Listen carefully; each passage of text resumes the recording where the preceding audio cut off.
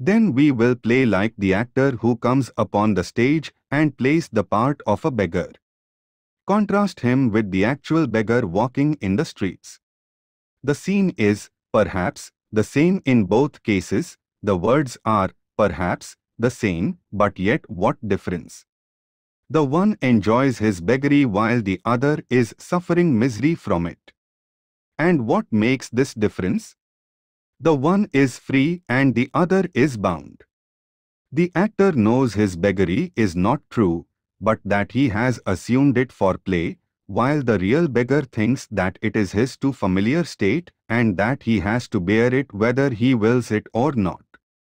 This is the law. So long as we have no knowledge of our real nature, we are beggars, jostled about by every force in nature and made slaves of by everything in nature,